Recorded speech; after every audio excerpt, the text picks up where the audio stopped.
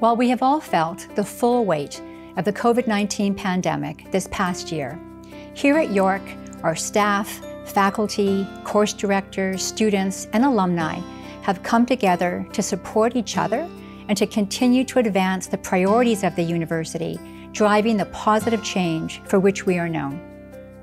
We have continued to build sustainable, inclusive, and resilient communities, locally and globally, by furthering strategic initiatives such as our new Markham campus, a proposal for a new School of Medicine, and Canada's first UN training centre, CFEL York. We have also developed and introduced groundbreaking programs, made pedagogical breakthroughs, accelerated our research growth and success, including making important contributions to the pandemic response,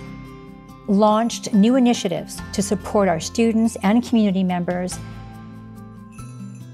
taken important steps to address inequities both on our campuses and in the broader community, and shown leadership on solving the complex global problems identified in the UN Sustainable Development Goals.